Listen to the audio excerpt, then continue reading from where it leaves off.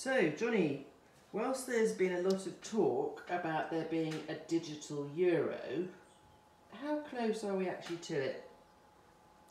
Well, you're right. This whole conversation of digital currencies and the potential for a digital euro really got sparked off by Facebook's Libra project just over a year ago.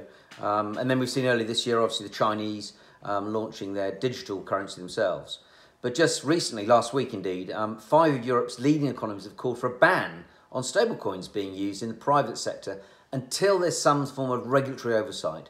And these calls are being expressed under the pretense to protect consumers over fears of money laundering. However, if we saw a digital currency, it could actually dent seriously sovereign states' ability to manage and manipulate their economies.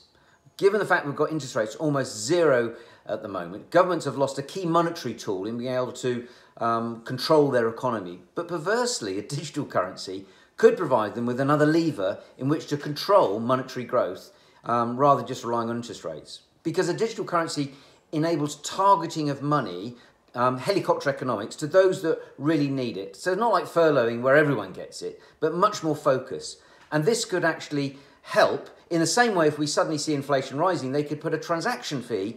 Instead of putting interest rates up, they could actually increase the cost of moving and buying goods so they could then dampen down the flow of money. So it's interesting that we've seen this announcement talking about a potential ban on stablecoins. This could impact on the DeFi sector, where you've got companies like Reserve with 100 odd million, MakerDAO with 480 million, even Synthetics, which is 640 million. And these are all using algorithms and smart contracts. And the reason that they're under threat is because the EU only wants stablecoins that are backed one-to-one against the actual euro. Meanwhile, the managing director of the former managing director of the MFI, Christine Lagarde, recently told Bloomberg that they'll be making an announcement very soon as to whether they're going ahead with the digital currency, a euro.